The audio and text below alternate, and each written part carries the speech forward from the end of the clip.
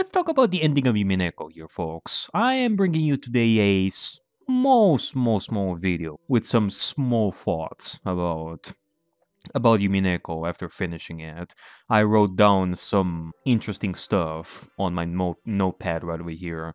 Some thoughts that I concocted myself and some thoughts that you guys shared in the comment section and on Discord, and I decided to do this as well. So yeah, let's get to it. First off, Toya. He is the one who gave birth to the episodes of Umineko, alongside Hachijo. It's not just Hachijo who was the one who wrote all these episodes. Both Hachijo and Toya together created the episodes. The meta world and discussions alongside each passing episode, they are like an analogy to to Toya's search through his past memories and what happened on Okenjima. That with each passing episode, Toya gains more and more of his memory, and gains more understanding of Beatrice the same way Balor does in the story. And, there is some evidence for it as well. For example, when you think about the Balor's incompetency, which, in certain way you also see it as something funny, but it makes you think, why was Meta Balor considered incompetent if he was an avid mystery reader?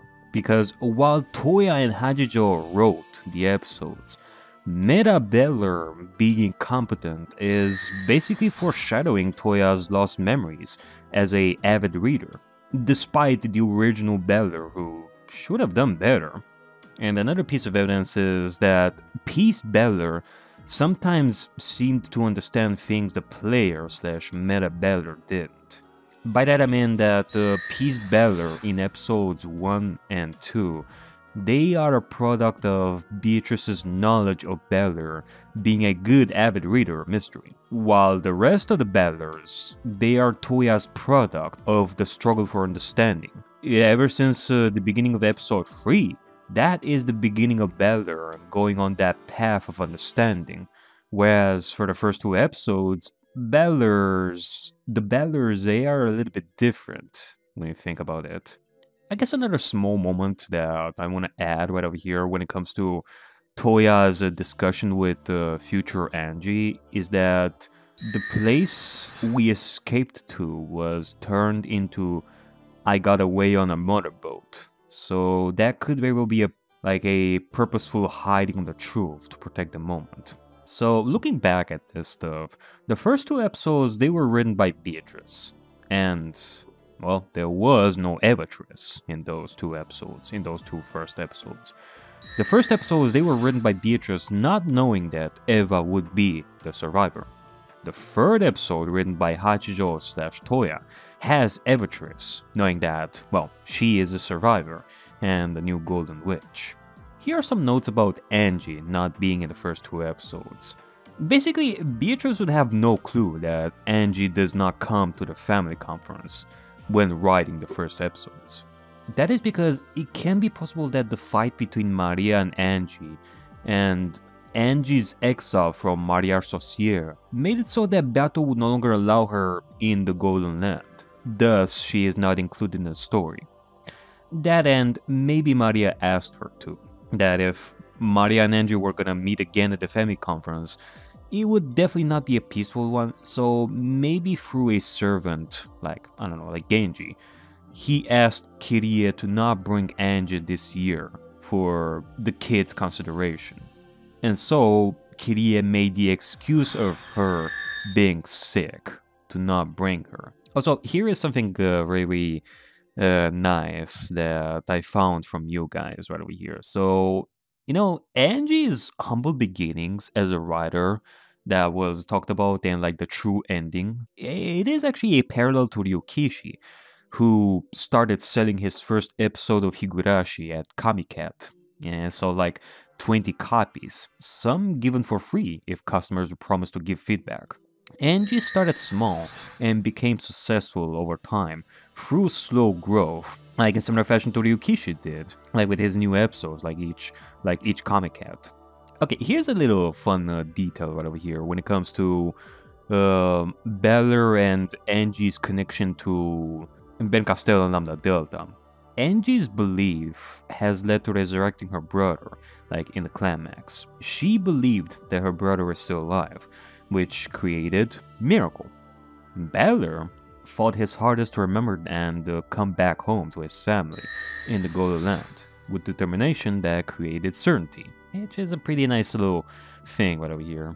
When it comes to the trick ending right over here, somebody did mention this, that, well, Amakusa did sincerely try to convince Angie to not go to Rokenjima and let it all go. Like, you know, back in episode 4 when Amakusa was talking to Angie on the boat about self-satisfaction. And, well, sadly, it would seem that Amakusa did go further with it enough to stop her.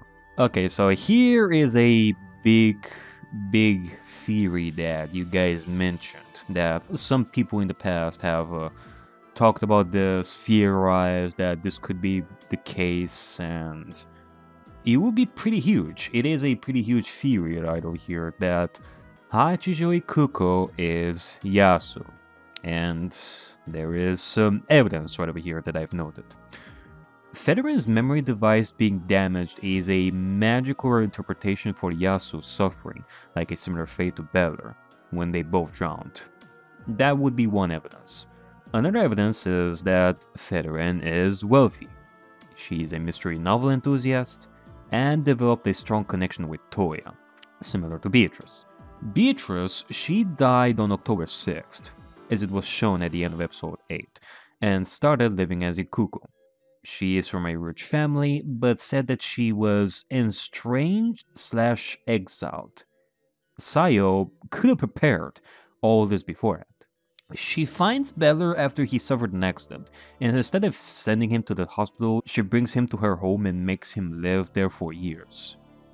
And the final piece of evidence, the name Ikuko can be read as 19 child, the child from 19 years ago.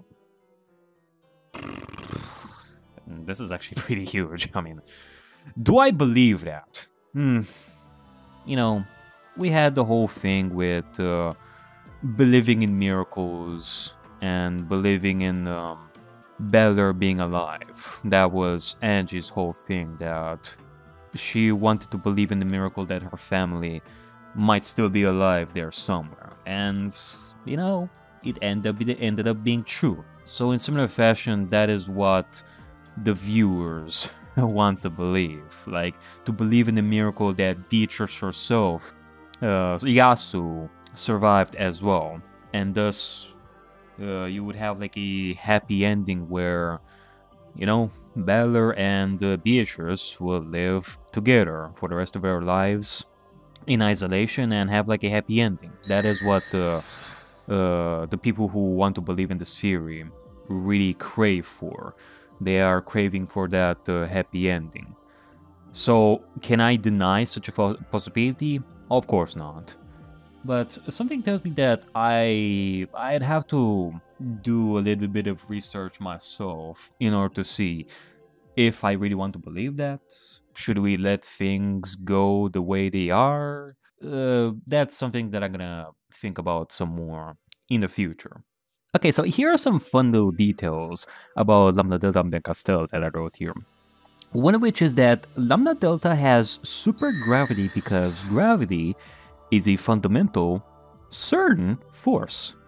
That is a lovely detail right over here. I want to thank the person who wrote that about Ben Castell's super gravity power right over there. That's a nice little detail. And this one right over here, this is an interesting one, especially because I've finished the first chapter of Higurashi recently.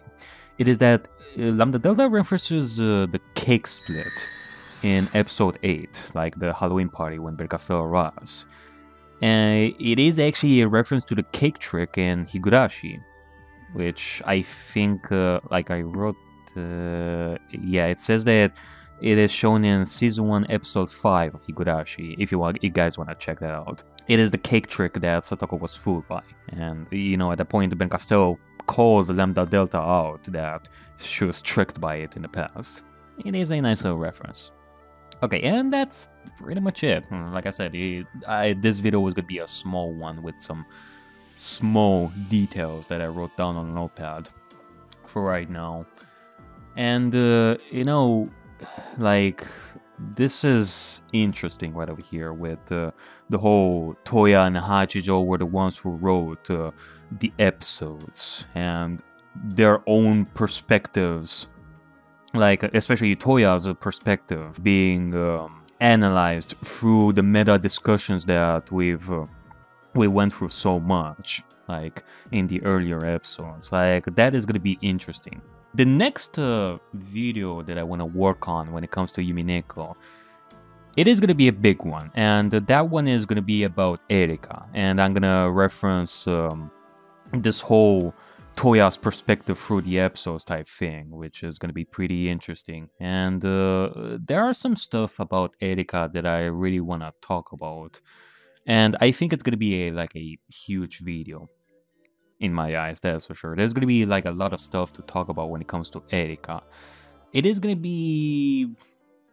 it's actually gonna be like an investigation video, because there are some weird things going on with Erika and her fall off the boat that I really want to talk about. And there's a lot of stuff that I concocted about that. Like, I'm definitely gonna be working on that Erika video for the next month or so, and we shall see what will turn out of that.